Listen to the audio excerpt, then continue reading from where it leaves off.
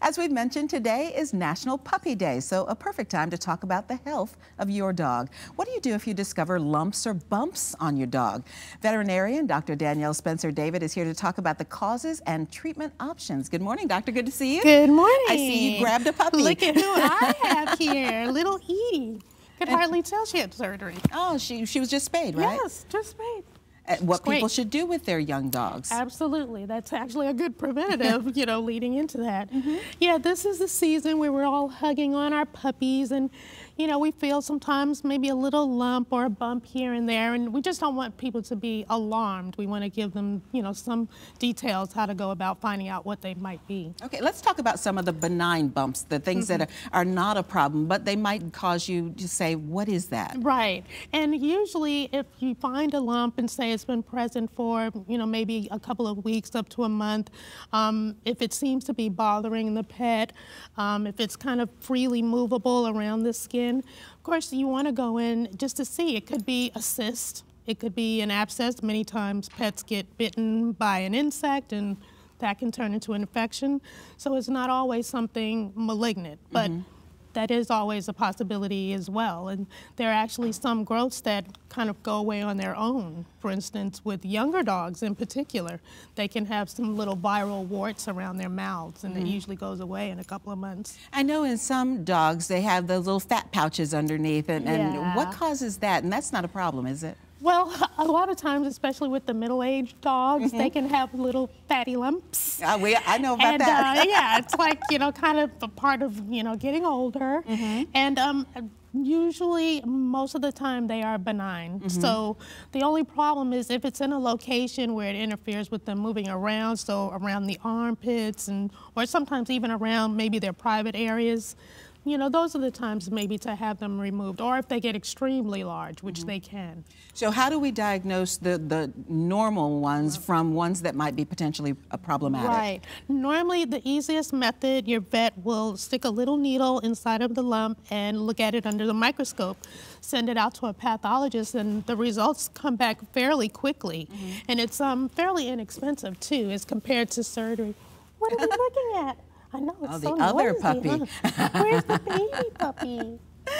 But that's actually the easiest method, and it's not, painful to the pet. It's like a little prick, and you get the results back within usually 24 hours. Let's talk about the lumps and bumps that are a little bit more serious. What are we talking about potentially? Well, we could be talking about a type of malignant cancer, and certainly in that case, it's always best to have a biopsy first to diagnose what stage it is, and certainly consultation with a veterinary oncologist would be best, because after that, usually there's surgery, possibly chemo and or radiation. So definitely want to, consult with your vet and see what's the best thing to do, because there are several different malignant types of cancers, and those are the ones we want to get on top of very quickly. That's got to be tough for both the pet and the parent. Oh, yeah. And what is, if they do have to go through that kind of treatment, what is the kind of post-operative care for that? Well, many times it's almost like after having anesthesia, like this pet, sometimes they don't even know the difference. But certainly you want to keep them rested. You want to make sure you're looking at the surgical area, maybe over a couple of months, make sure there's no recurrence, for instance, of the growth. And also just monitor for any additional growths that can occur. And, excuse me. How should we be monitoring for these problems? Well, anytime you feel on them, if you see, feel any lumps at all, first you want to see how long it's been present, because some lumps, as I said, kind of go away on their own within a couple of weeks. And after that, if it does tend to persist, if it's discharging material, those are indications to definitely take the pet into the vet and have him analyzed. So how should we be monitoring ourselves? How do we do kind of a massage? So what you do is you just do a normal pet down over the top first, and then also all the way down to the tail, and then also on the legs. And you can feel any type of a raised area at all, and also on their belly. just kind of going right in between their little armpits here, especially in the armpits too, because they have lymph nodes in this area. So you want to feel in there, and then also around the neck.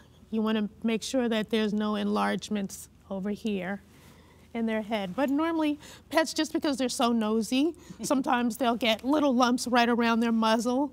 So you want to monitor that area in particular too. And then also their little feet, because they can sometimes have little growths even in between their digits.